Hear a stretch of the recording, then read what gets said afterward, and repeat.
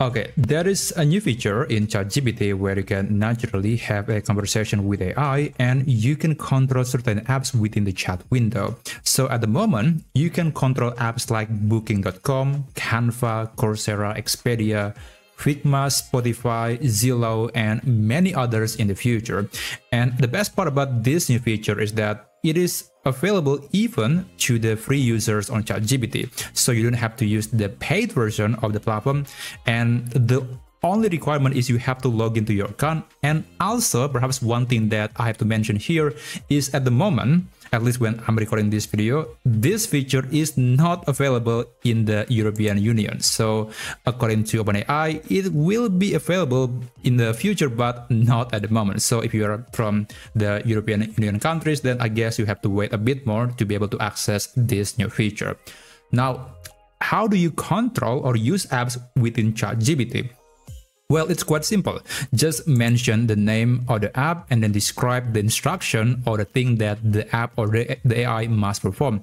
And I'm going to show you, I'm going to do a demonstration on how to use an app. In this case, I'm going to be using Figma, and I just want to create something with Figma, but it will be created via ChatGPT. So let me just open ChatGPT and I'll start a new thread.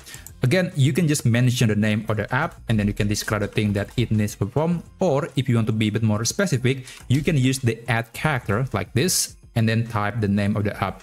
So after that, you can select the app. And in this case, I want AI to generate a mockup for a messaging app that is focused on privacy. Okay, let me just send a message. And if you're doing this for the first time, there's a good chance that you might have to log in with your app account, and I have to connect my ChatGPT and Figma account. But don't worry, the process is very easy. It is fast, and you don't have to worry about security or anything. So I'm going to click continue, and click continue with Figma or any app that you're using, and just click agree and allow access. Okay, so far so good, and immediately it will start doing the action or the thing that it needs to perform according to this instruction. So it might take several seconds up to several minutes depending on the complexity of the task. So yeah, actually it's pretty quick, and it is generating this sort of workflow, which is very simple. I mean, this is not exactly a mockup, but I guess I have to ask it again. Okay, I wanted to generate a mockup using Figma. Okay, let me try it again, and hopefully I can create something. But even it is not able to create a nice looking mockup, then I guess it is because right now it can only perform some basic tasks, and even that is very limited, and according to some users, it is not very consistent. So it is still very early, and perhaps you can only perform some basic tasks, but I think it is still very useful. Okay, yeah, it is not able to create a mockup, but I think it is fine.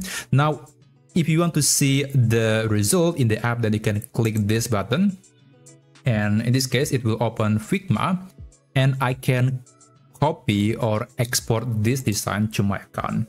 There you go. Now this is on my account, and if I open my Figma account, I can see that this is the design that was created by the app within ChatGPT. So that's the basic way how you can interact with apps within ChatGPT. Of course, I cannot cover every single app that is available, and the list will actually get expanded in the future.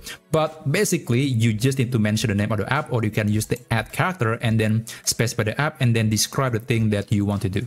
So that's how you can use the app feature in ChatGPT. Thank you so much for watching, and I'll see you on my next video.